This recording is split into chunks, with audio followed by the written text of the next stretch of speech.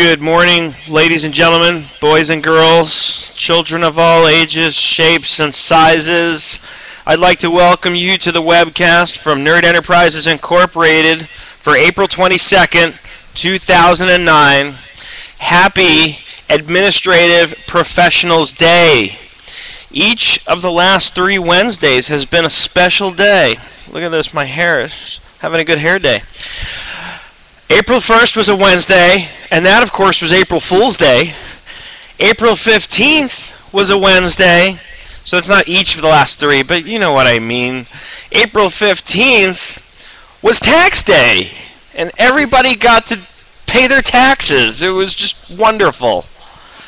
And now here we are, a week after Tax Day, and it's Administrative Professionals Day. Isn't that exciting?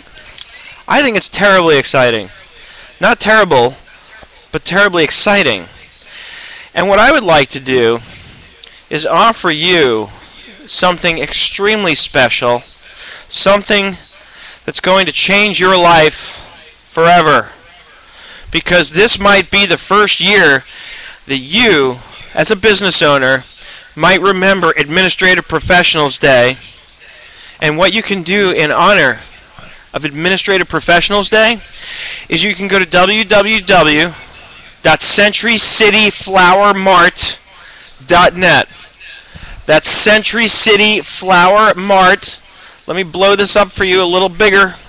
We're going to supersize it. That's Century City Flower Mart. CenturyCityFlowerMart.net. Here's their homepage.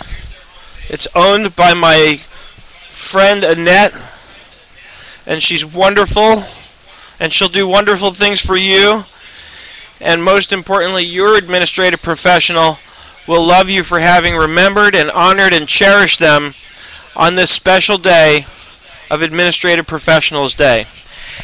And in honor of administrative professionals, and for that matter, all those people out there who help keep us more organized, help keep us centered, help make sure that our businesses are running smoothly and without any issues, I decided to bring you yet another tip on a software program that I use every single day that deals with how to stay more organized. Ladies and gentlemen, once again, I present to you Microsoft OneNote. And here's an example of a way that I use it that helps me keep organized in terms of the to-do lists. Now here is a kind of sample copy of what I actually use every single day. And I have it broken up into 4 quadrants. At the top left is what I'm immediately doing today. Here's today's schedule. This is what I'm going to be working on. Just below that is what I call the pipeline. These are things that I want to do. They don't have to get done today immediately. And little by little, I'll take an item from here, and I'll say, okay, actually this QuickBooks class has already been recorded. I can take this off. But I can Control X here and come up into the immediate and Control V to paste it in. And now I am ready to do this thing. So it goes from the pipeline to the immediate thing to do. And then, of course, once it's done there, I can actually just delete it. It's finished. Now, if you're really visually oriented, and lots of us are, what you can do is you can highlight this whole thing, and you can press Control and the numeral 1. Numeral 1. While you're holding the Control key down. And OneNote gives you these little check boxes. And you can check them off as you get things done. Now, I kid around a lot about this kind of stuff, but the reality is it's very powerful because, all kidding aside, you get a sense of accomplishment when you have a list of things like this as you check them off. I know from my own direct experience, when I get something done and I can go to this list and check it off, it feels good. It's like a pick-me-up. It's like, yeah, I got that done. I can take that deep breath, that sigh of relief that says, you know, I got it done. Thank goodness. Now I can move on to the next thing.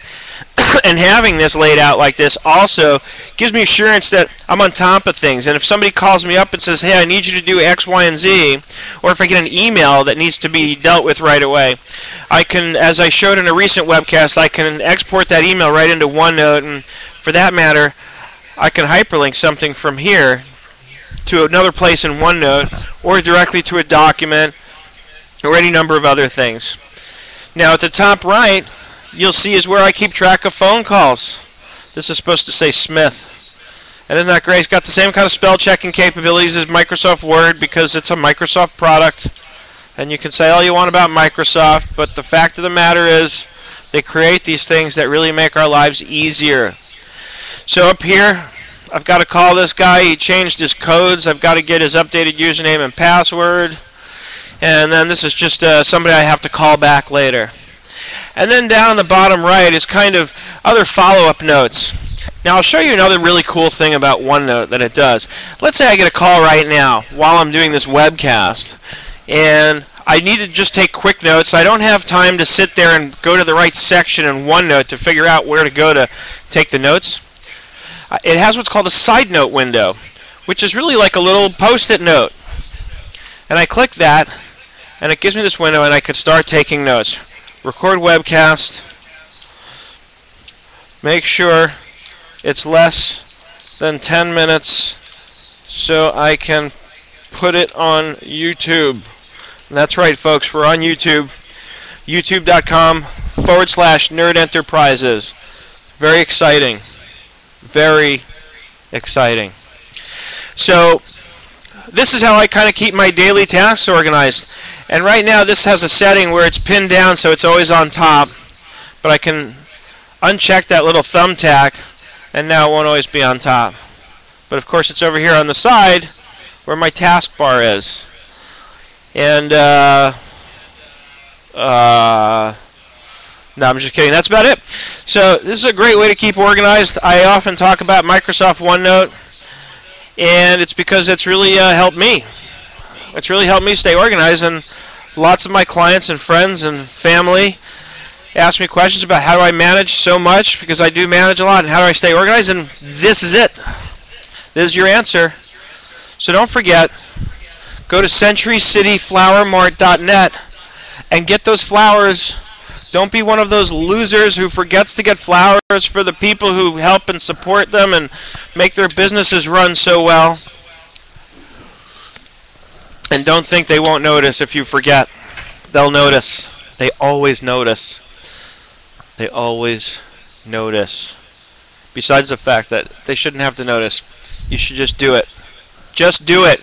Go to centurycityflowermart.net. Remember, they keep you organized. Show your appreciation. Let them know that you notice everything that they do and everything that they represent to you. Make sure they know that you know how important they are, because they are important. Very important. Very, very, very important. And that's about all I got. Check back with us next week for another webcast. Visit us on the forum, nerdenterprise.com/forum for more great webcasts. Have an absolutely fantastic day.